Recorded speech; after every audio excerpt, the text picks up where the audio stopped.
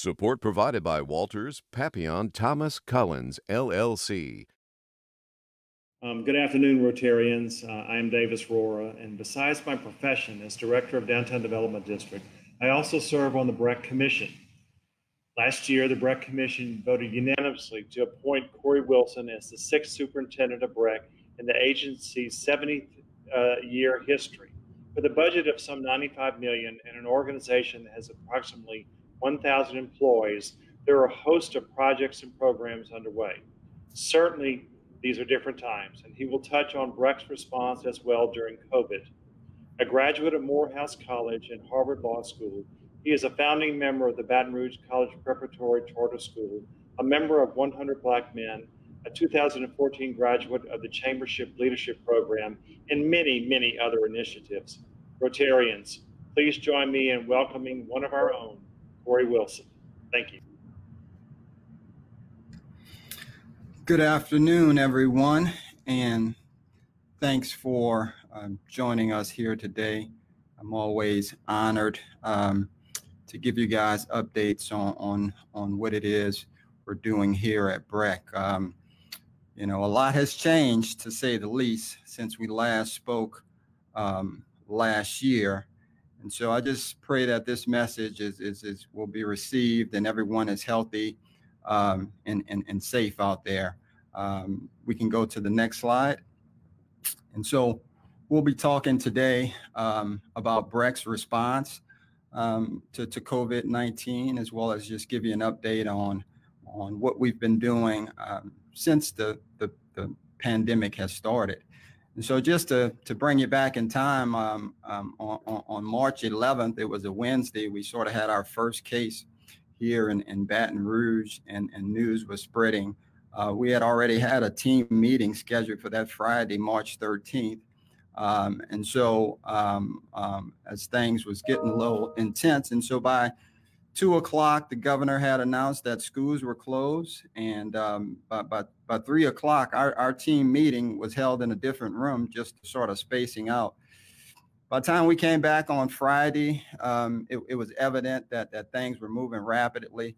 You know, one of the things we were fortunate to have, and you know, we don't think about this often, but Phil Frost, who led us in prayer today, he's the chairman of an international organization of zoos in terms of international species information systems, and so Phil has the benefit, and BREC, and as a result, the community of Baton Rouge has the benefit of being able to connect with people all across the world, including in China, where some of this stuff was starting. And so Phil was able to share with me, hey, you know, I think we're closing, and he shared that information before the end of the day, Monday. We received some additional information, and we made the decision on Monday, March 16th, to close everything down. I share that because, you know, shortly thereafter, March 22nd, the governor made his announcement to shut things down. And so we were a little bit in advance of that, focusing on the safety of our employees as well as the rest of the community. And so some of the things, and so immediate closures was one of the things that we first did. Next slide. Obviously, communications in crises is one of the most important things. We learned, as I shared with you last year, part of the reason when many people were asking, you know, why would you take that job? Why would you take that job? One of the main reasons I took the job is because of the team that I knew I would be sort of working with and helping lead. A team that I had worked with in 2016, right after the floods, and a team that I had worked with doing some intense discussions about the location of the zoo. And so we had been through the battle together, and you know, you talk about crisis situations, sort of highlight the character of people, and that was no more true than it was for us here at BREC, as our team shined. And you should be proud of the park system that you have in place in terms of the people that are leading the system. And so all doing the During the program, parks had to continue to be cleaned and maintained. The uses of parks increased, not only here in Baton Rouge, but also across the country and even internationally. So as that use increased, we had to continue to maintain parks at the same high level we've always been doing. We had animals to feed, not only at the zoo, but at the horse park, Bluebonnet Swamp and other areas. And we never stopped construction or maintenance. One of the things that, we were happy to see, based on the CDC's recommendation, the governor here in Louisiana and governors all across the United States included outdoor activity as an essential activity. And so there was getting food, there was getting water, there was getting medicine, there was going to work, and then there was outside activity. And so we were happy to see. We've always known the benefits of parks and from not only a health perspective, physical health, but mental health as well. And so we were happy to see that was so pronounced in the governor's orders, and happy to see that people followed those orders and got out and was using our parks more than ever. We talked about construction continuing. I was fortunate enough to listen to Dr. Scott give his economic outview of Louisiana yesterday. He talked about the importance of construction to our economy.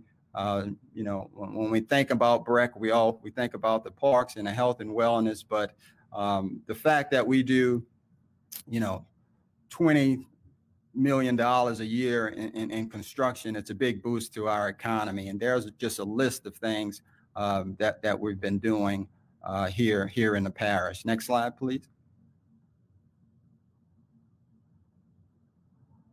And so let's now talk about our focus on public health during the pandemic. Next slide, please. And so we had a Play It Safe campaign where we signage.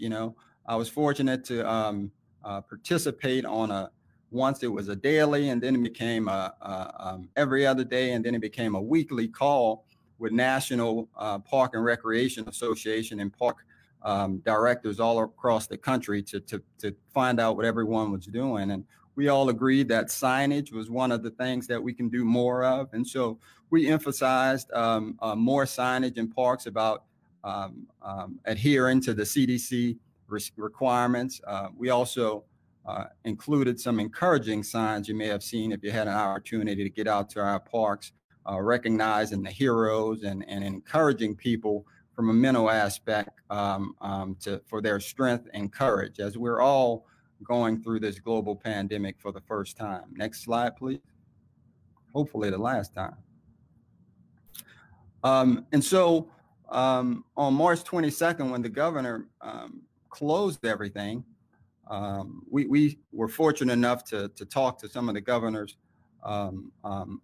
advisors and talked about whether or not we should close golf courses. And the governor and his team encouraged us to the extent it was an outside activity, social distance can be maintained, encouraged us to keep golf courses open. But because it was a shutdown across our state, we decided to out of all safety precautions and to support the governor's message, we closed golf courses on March 24th.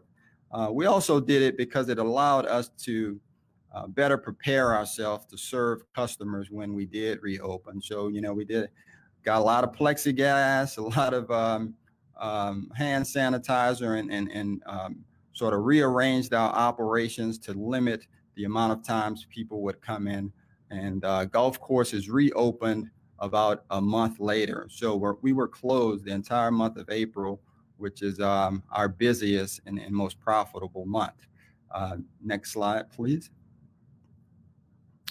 And just right before I get off of golf, because I don't know if we mention it later here on, now that golf has reopened, we are operating at a historically high level in terms of the number of people that are playing, as well as the revenue that we're generating. So hats off to our golf department, who, again, operating in the pandemic with a lot of different operations in terms of wearing masks, working behind plexiglass, engaging customers outside and not coming into the clubhouse, more frequent cleaning of golf carts and those sort of things. Hats off to those guys who are serving more people now than they've ever served before, and doing so in some restricted operations. One of the other things we were fortunate to do, and you may have heard about 3 O'Clock Project, they reached out to us sort of first before.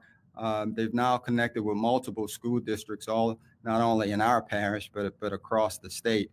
And so they've served meals since the beginning of the pandemic, quite frankly, at more than 15 of our parks, many other locations. We helped them with different routes.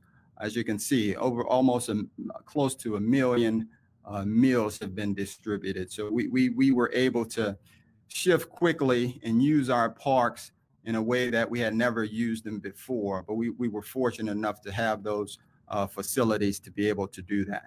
Also partnered with Healthy BR and Top Box as it relates to distribution of foods and food deserts. Next slide, please. We have an urban farm at Howell Community Park, which also plays a vital role in terms of creating food access and some food deserts. We have that location has seen increased activity during the pandemic as we try and address those sort of inequities surrounding access to healthy food. Next slide, please. So just want to let you know what we've been doing in terms of programming. Obviously with we had facilities closed, and how are we going to engage and continue to program people from an entertainment as well as an educational and health perspective? And so staff, again, able to quickly adjust and turn into and provide virtual summer camps, which we did all across the parish at a variety of our facilities, including the zoo and many of our other special facilities and community centers across the parish. Those were well attended. I received many messages from the community telling about how great our virtual camps were, and they were surprised that they were also a success. When we were able to go to phase 2 in July, we were able to do in-person summer camps. And again, a lot of different safety measures put in place to ensure that, one, staff was comfortable enough to provide this service, which in turn allowed both kids and parents to feel very comfortable in terms of dropping their kids off. And so a lot more outdoor activities, obviously fewer kids, fewer locations, but it was a needed service for many during the summer, and we were glad we were able to provide that. Next slide, please. Our refresh campaign, which you'll see on our website. Last time I checked, we had well over 50 videos and maybe a lot more there, but all types of different experiences. Many experiences as we provide, we try to make as many of those virtual and online as possible. So there you can see, you can learn about different parts of a horse, which I did not know about, but also skills, learning how to skateboard and those sort of things as well too. Next slide, please. And so we had several programs for teens, and you can see some numbers in terms of participation, all virtual programs. There's that online athletic takeover where we had many of our local superstars from LSU, and some that even played in the major leagues, provided some training videos. So we were very excited about that. We also did quite a bit of adaptive and inclusive online things, as isolation is a significant issue during the pandemic.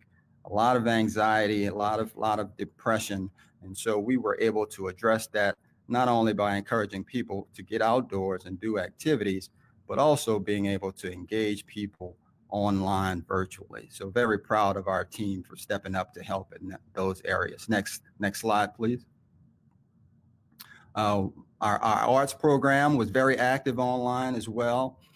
You see a picture there of Broadway veteran Donald Jones, who did some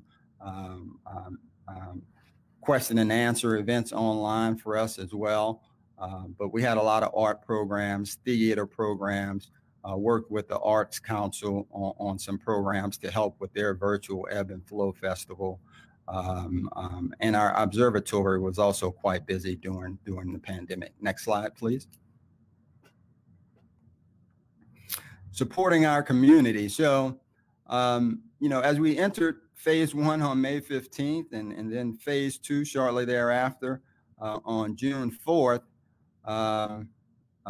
things got a little bit out of hand and we had another surge, which led to closing of other bars as well as mask mandates. And so during that June and July period where it was very difficult for all of the parish, certainly from an economical standpoint, we did a call for partnerships where we basically reached out to everyone and said, let us know how we can help you. They had many organizations that we're currently working with now who either lost office space or lost, they couldn't. And so we've partnered and are working on several partnerships agreements from that as an effort to try and help those leveraging the assets that we have. We did a blood drive as blood was a need during the pandemic. We also did food and mask distribution. Again, as masks became mandatory, several elected officials across the parish reached out to us and were able to provide masks to a lot of our citizens in the parish. So we were able, actually very happy to be able to participate in as many ways as possible to serve the community. Next slide, please. Some additional things we did. We encourage, we have the food trucks. And so, again, trying to spur some of those small businesses, restaurants that may have been required to close. We reduced our fees for those food vendors to operate in our parks. And that was a very successful venture as well. Again, from an educational standpoint, we've heard a lot about the lack of Wi-Fi for a lot of our households. And so BREC has a lot of public Wi-Fi at many of our parks. And so we partnered with organizations to expand some of our current offerings and encourage people to, similar to the library, whether it's parking in the parking lot or getting close to the facility as possible, to have that free public Wi-Fi access. And again, as testing became so important, we were able to work with Our Lady of the Lake, Oshner, as well as the mayor's office to utilize several of our parks, even here at our administrative office, Womack Park, to do some drive-through COVID testing. And that too was very successful. So again, several different ways we tried to support the community. Next slide, please.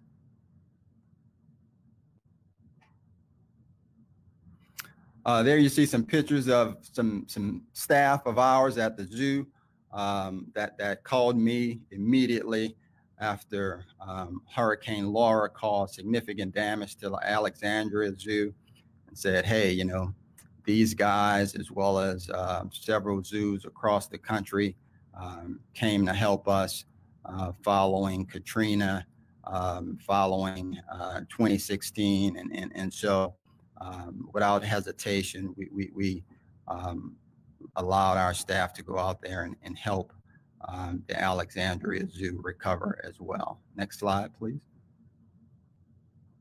And so I just want to talk to you about some very exciting transformative projects we have in store that are quite close to hatching. Very excited about. Again, just a reminder of the many construction projects that obviously require significant planning and designing. And again, I don't, when we talk about this, I want to, just let you know everything we're doing is because the community has requested it. And in some cases, we're improving things because we believe our community deserves to have nice things. And so we've been around. It'll be 75 years next year. A lot of our infrastructure is old, and so we try and replace and repair and keep things as current and nice looking as possible, because the community deserves it. And we know the benefits of having those things in the community, from a very, many different benefits, not only from health and wellness, but economics, safety,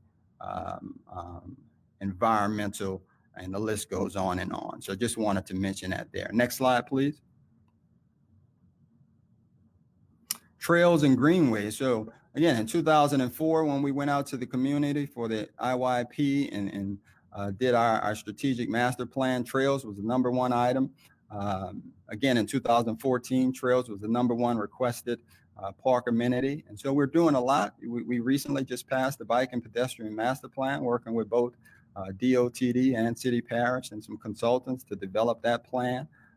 We now have a plan for over 250 miles of off-road trails that BREC is responsible for implementing, and we are already well on our way to implementing many of those trails. Next slide, please.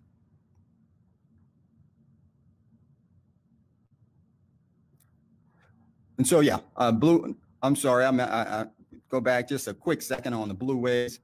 We are one of the trails we are excited about are different Blue Ways. We have one at Highland in terms of a boat and kayak launch. Well, not a boat, kayak and a canoe launch. Same thing at Minshack we're working on.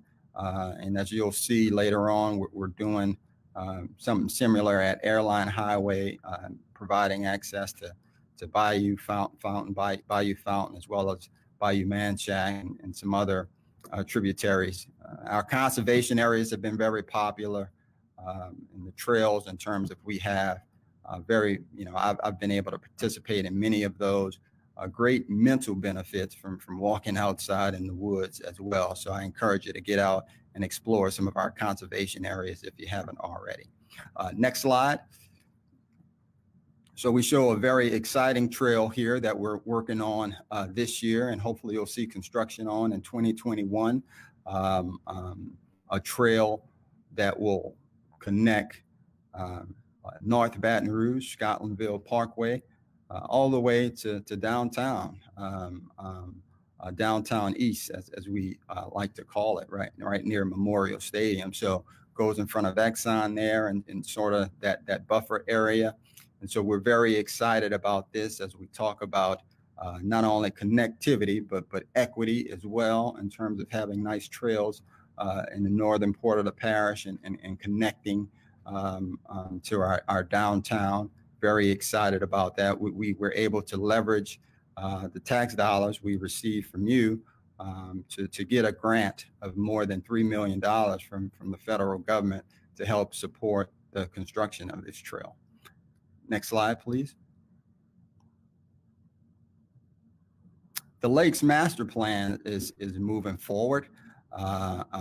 Commissioner Rohr will be faced with a vote here a week from tomorrow in terms of a cooperative endeavor agreement between BREC, City Parish, LSU, as well as the state, in terms of improving the health as well as the recreational use of the lakes there by dredging them, making them deeper.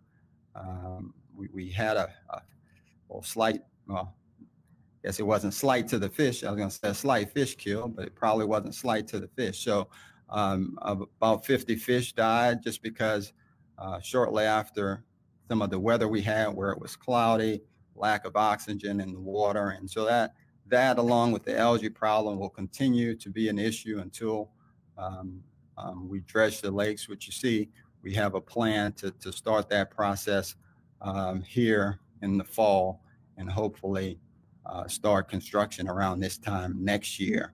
So very excited about this.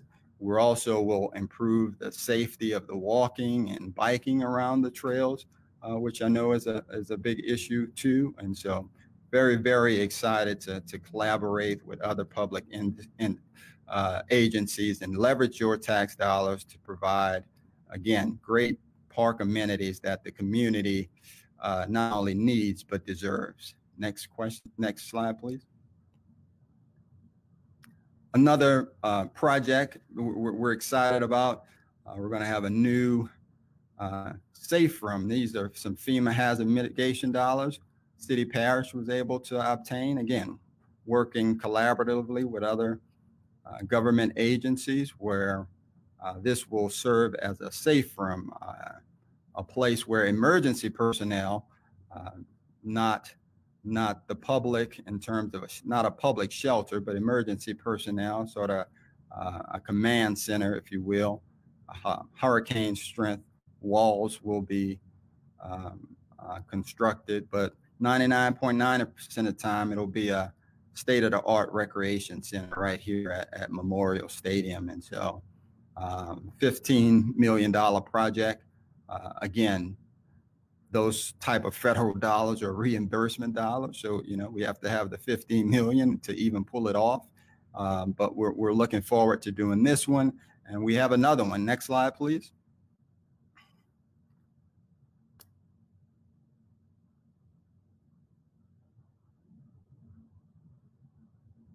Next slide, I'm ready.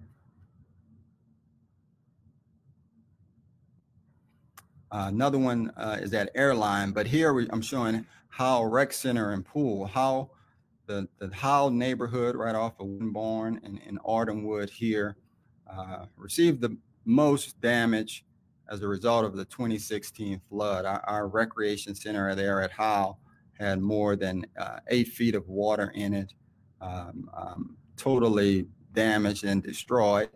But as you may imagine, FEMA came in and took a look at it and said, you know, basically, if you just rinse the walls off, you can, well, it wasn't that simple, but they did not think it was totally destroyed. And as a result, we did not get significant federal dollars for Howe Recreation Center. And nonetheless, because we have operated in such an efficient manner with the tax dollars we receive from the public, we were in a position to say, hey, this community deserves a nice recreation center. And so we are tearing down the old one. We have torn down the old one and are building a brand new recreation center here with a pool that will be constructed to potentially be enclosed in the future. And so very excited about this project, which should start construction here in the next 30, 60 days or so. Next slide, please. Another casualty of the floods of 2016 was out in the central area, which was hit very hard. We had just bought a little residential home that we were going to turn into a nature center and have some programming out there. But the 2016 floods, I had a different idea. That structure was totally engulfed in water. And again, a home of about $200,000, $300,000, FEMA did agree that that was totally destroyed. But here we're going to build a state-of-the-art nature conservation center where well over $1 million. That building looks so cool to me. As you can see, it's well off the ground, well above the flood elevation levels, and that construction too is starting soon. It'll be a bit of a challenge as you have to go under railroads to get to this area, but it's a beautiful area, as you see on the picture to the left, with both the A-meet and the co-meet connect. And if you haven't been out there, I encourage you to take a moment to spend some time out there, especially while the weather is about to get nice here in the next, hopefully 30 days or so. Next slide, please. Again, another exciting project that we're working on, again, working with other local, state, as well as federal officials here As a result of the I-10 widening project, it will have an impact on some of our parks. So we've been working with DOTD to outline some funding that we'll receive to make improvements to this park as a result of some of the impacts that we will receive. So we'll be making significant improvements to Expressway Park. We'll be developing a trail that connects Expressway Park to East Polk Street Park. And the most exciting thing, we'll be connecting East Polk Street Park to City Park. And so excited about this project as well, and being able to connect East Polk to City Park and providing that access as we talk about connectivity across the parish. Next slide, please. Here's some pictures of what some parks under interstates look like. And so very excited about bringing this type of stuff here to Baton Rouge. Again, our community deserves these kind of great park amenities, and we're happy to be able to provide it. Next slide. And so we talked about the strategic plan and the information we received from the public in terms of the needs. One thing that was identified both in our 2004 and 2014 plans was a need for another community park in the southeast portion of the parish, as that portion continues to grow. And while we have Highland on one side and we have Forest on one side, there was still a service gap. And so after looking for property, and it's tough to find property out there in that part of town, we ultimately landed on improving Airline Highway, affectionately known as the State Fairgrounds, to become our next community park. And so when you say community park, again, think Highland, Perkins, those parks that are large in nature, have multiple amenities that you can spend multiple days exploring and enjoying different type of things. So we're excited about the possibilities at Airline, especially as it pertains to the management of storm water. We look to be, this will be sort of our signature project as it pertains to our capabilities there. And I believe the next slide talks a little bit about that, maybe. Yes, and so this whole idea in terms of designing for resiliency and in terms of being able to bounce back quickly from natural disasters, primarily flooding here in our area, which is a priority that I think we all can agree on. We want some solutions to. And so we plan to play a big role in that. We have in the past, and going forward, every park we design, we keep in mind the capacity of water it can hold, and how do we handle that water so that it does not flood our homes, as well as our businesses and commercial properties. And just as a reminder, I believe the next slide shared this with you guys last year, but just a reminder, in 2016, you see we almost held 10 billion gallons of flood water in the 2016 flood in all of our parks, enough to fill LSU's Tiger Stadium 71 times, and that's at full capacity. That's not at 25% capacity. So we were excited to be able to continue to provide another benefit to the parish through use and design of our parks and facilities. Next slide, please. And so the project, we're sort of our premier project right now, the largest project in the history of BREC is the improvements that we're planning at Greenwood, as well as the Baton Rouge Zoo. We've talked about this for years now, and we are now at the point where we're looking to do a groundbreaking here in the next 30 to 60 days. Very, very excited about kicking this project off. Again, we completed a master plan that was approved and accepted by our board, showing a phased approach, obviously, but more than $200 million improvement of a zoo to bring it up to today's standards, as well as $100 million of improvements to the park, including some of those resiliency improvements in terms of holding more water at this park, expanding the lake, but also creating some very innovative, imaginative experiences, not only for the residents in that community, Baker, North Baton Rouge area, but all over our parish. This will be a regional attraction that we expect many people from all over our area, but all over the country to come and visit. Next slide. So one of the things we're excited about, and one of the biggest things of the first phase, which we anticipate will be somewhere between $35 and $40 million, is we're changing the entrance of the zoo, bringing that to the middle of the park now. And so you'll be entering the zoo off of Highway 19. There are some images of some improvements that we're making at the zoo. We talked a little earlier about the zoo, and the zoo did open in phase 1 on May 15th. And as that previous slide showed, we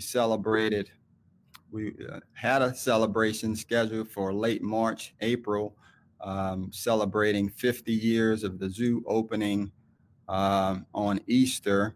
But as you know, COVID and the pandemic had different plans for our Easter, so we were unable to do that. But we did move forward with once we were able to open in phase 1 with our plan of 50-cent Wednesdays in June.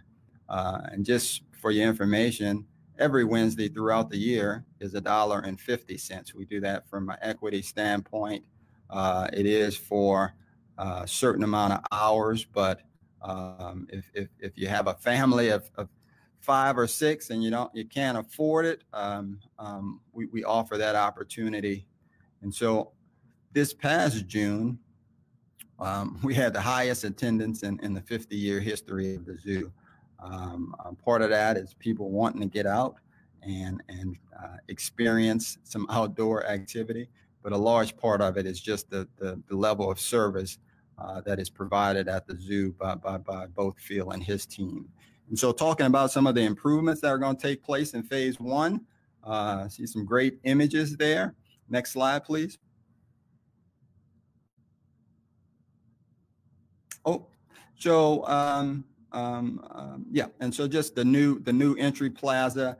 The slide, the picture to the right is what it looks like after you go through that beautiful entrance. But we're very excited. Significant amount of funds will be allocated towards addressing some of the issues in the accreditation report, and so look forward to reapplying for accreditation here in the near future when the construction is complete or near complete. But there are several great, exciting things about the zoo, and so I think I left a little time. I believe the next slide is my last slide. It just shows an inventory of everything that we have, but I did want to open it up for questions and address any questions you may have.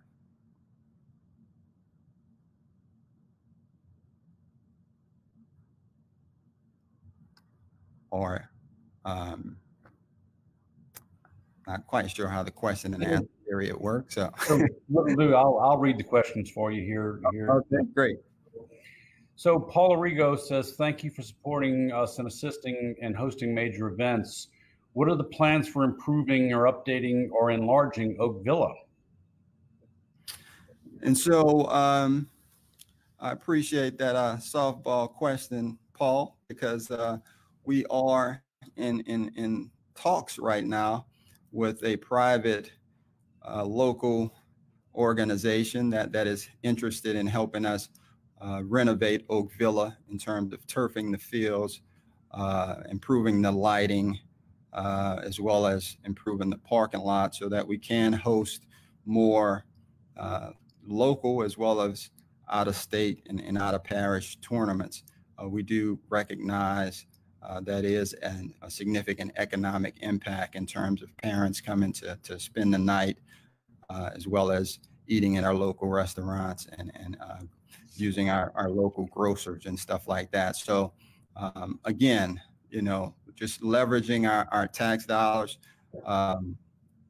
working with private organizations as well as the philanthropic community, but also investing some of our funds to participate that would encourage others to work with us as well. So should hopefully have some news here in the near future about a potential partnership of not only improving Oak Villa, but some other baseball operations across the parish. That is one of our major sort of next steps in terms of our athletic facilities and being able to host something here in Baton Rouge. We do a great job of that with soccer, but we do know Baton Rouge is sort of the best place in the world for baseball talent. And unfortunately, we don't have we do host many tournaments at Oak Villa, but we can do a lot better job in that area. So we're looking to improve that facility soon, Paul. Great. Jerry Hobdy asked, so will MOSEP be housed in the safe room at the Park Memorial, or is it just expanding near the Independence Park? Yes, and so thanks for that question, Jerry. MOSEP will not be housed there. Again, it'll be totally run and operated by BREC 99.9% of the time. Now, when a disaster hit and MOSEP says, hey, BREC, get out of there, we need it, then yes, we will turn it over to MOSEP during those times. And so they will have first priority during those emergency events, but they will not be housed there permanently. Holly Dutchman wants to know, when do you think the construction at the Airline Highway Community Park will begin? Great question, Holly. So right now we're still in the planning process of that. One of the things that I believe is sort of our secret sauce to being successful throughout our 75-year history, and sort of the foundation was laid by Mr. Gene Young, who passed away earlier this year. So pay my respects to him for sort of setting the trail. But the planning and the community engagement input is so important to building something that the public wants to use, right? You have to ask the public what they want to see. So right now we're in the middle of that process. There will be probably here within the next 30 days or so, you'll see something inviting you to provide input and information and come to a public meeting about what you want to see at Airline Highway. So we're doing some of that internally with our staff and some of the smaller groups like the State Fairground and the Air Gun range that is out there. But we will be coming to the public soon to say, what do you want to see? We expect that planning process to go throughout the end of this year. Next year probably is going to be attributed to designing the entire. Once we get the input, we'll have to design it. So construction, to answer your question, may not start until the last quarter of next year, 21, and maybe even the first quarter of 22. Jerry had another question. Jerry Hobdy, BREC is expanding public-private partnerships in some very innovative and ways, increasing equity investments. She just wanted to thank you for that. Yes, you're welcome. And so, yes, I certainly encourage all of you as business leaders in our community, if there are ideas about partnerships and leveraging the public resources that we have to better serve the public, we invite you to share those ideas with us. As Jerry mentioned, we've done quite a bit of innovative things in terms of partnering with hospitals and partnering with schools, whether it's just simply providing office space for somebody or operating a brand new entire program, whether it's BREC doing operations on their facility or they're coming to BREC and doing operations. And so there's no limit to the amount of partnerships we have. That's our number one goal. We now have a special division devoted directly towards partnerships, so we can be more intentional about entering into partnerships and measuring those partnerships and ongoing communication to make those partnerships as successful as possible. So we are, as they say, we are open for business. Great. Marvin Borgmore wants to know, how do we plan to fund the Greenwood Park Zoo improvements? And so thanks, Marvin, and good to hear from you. Hopefully I can see you in the real world here soon, pretty shortly, maybe as soon as October 7th. Huh? But in terms of funding the zoo, and so the board did approve the plans that were developed with community input last year, which had a price ticket of $200 million for the zoo and $100 million for the park. Because we have operated in such an efficient way, serving the community and not reducing the level of service there and being able to address the needs of the community, we have some funds reserved that we can contribute to the zoo. Now, we don't have $200 million reserved, but we have committed, at least I've publicly committed, the board still has to approve this, and we expect to bring that to them before the end of the year. But being able to show them how we can use $35 to $40 million of our reserve to fund the first phase. And so the first phase will be funded totally by BREC through use of some of its reserves. Our intent there is to show the community how serious we are about these improvements, but also to show the community the success of that first phase, the potential vision of what phase 2 and phase 3 look like. We are in the process of reevaluating and restructuring our entire fundraising operations. As you know, Marvin, working closely with both the Friends of the Zoo and the BREC Foundation to put us in a position to be able to not always have to ask for tax dollars, but put us in a position to be able to go to philanthropic partners and private businesses to show them the return on investment for donating some funds. And so that will be our next step, and hopefully we can do that and get some momentum going. And I think we'll be successful and take it one phase at a time. So we got the first phase covered. Second phase is scheduled for 23, 24. We hope to be in a position to show the community that, hey, we've gone out and raised some private dollars and maybe look forward to the community supporting phase 2 as well.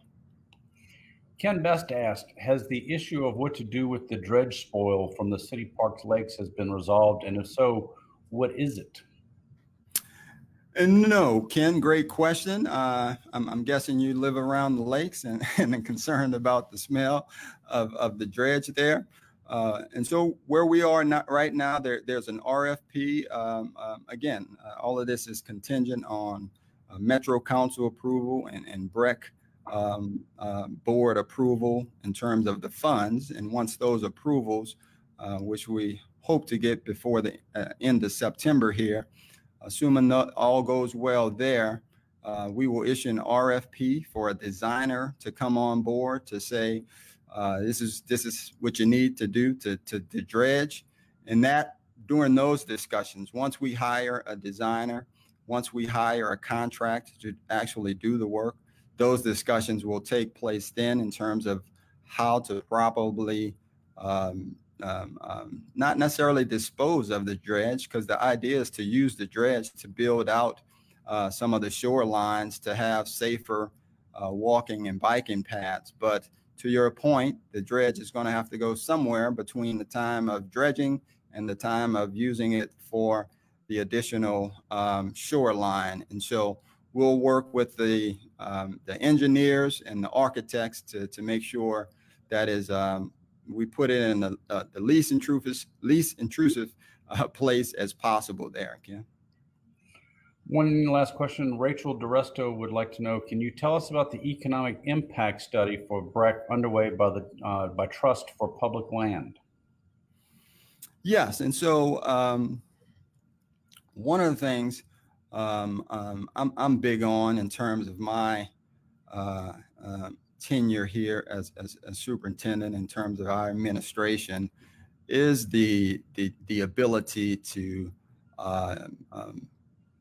show performance measures, track data, and those sort of things like that. And so instead of me just coming on here and telling you how great parks are and why you should invest in it, and while we have some empirical data to share, we need more. And so we're working with the Trust for Public Land, which is the leader in basically parks and green space in terms of data and those sort of things. They're going to work with us on an economic impact study on a variety of areas in terms of recreational value, the value we provide in terms of health and medical industry, the environment, and a variety of other areas. And so they're on board now, and it's going to be a multi-year process because, again, there's about 7 different areas. But we're excited about being able to capture that data to provide back to you, the taxpayers, the investors, to show you exactly what your return on investment is whenever you decide to invest in parks and recreation. And I just have to, before we jump off, reiterate that now is the time that we need to double down really on our investments on park and recreations when we look at a global pandemic that is not caused by, but certainly high risk factors of obesity and diabetes and hypertension, high blood pressure. Our parks and recreational facilities have the solutions for that. I'm a testament to that, and I don't want to share too much of my medical history, but let's just say during the pandemic, I did a lot of walking, and I'm no longer taking a medication that I was taking before the pandemic. And so, just want to remind that people are using parks more than ever, but we want to be there to support and continue to maintain parks at a high level. We can only do that with your support. So thanks everybody for their investments, for their support. We just hope that you are satisfied with the return that we are providing and look forward to continuing to do great things here in the parish.